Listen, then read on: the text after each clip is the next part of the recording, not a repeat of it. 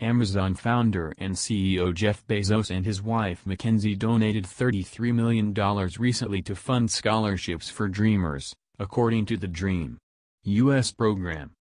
The grant pledged to the Dream U.S. scholarship program will help fund college for 1,000 undocumented immigrants with Deferred Action for Childhood Arrivals (DACA) status, the organization said in a news release.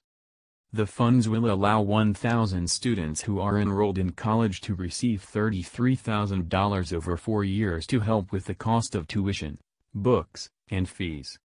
Eligible Dreamers must attend one of 70 low-cost schools in 15 states that partner with the 3-and-a-half-year-old program. "My dad came to the U.S. when he was 16 as part of Operation Pedro Pan," Jeff Bezos said in the news release. "He landed in this country alone and unable to speak English. With a lot of grit and determination, and the help of some remarkable organizations in Delaware, my dad became an outstanding citizen, and he continues to give back to the country that he feels blessed him in so many ways.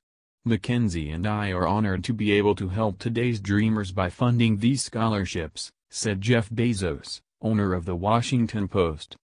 Jeff Bezos, along with 100 business leaders, co-signed a letter to congressional leaders urging them to pass legislation that would allow some 800,000 Dreamers to stay in the U.S. after the DACA program expires in March, CNBC reported.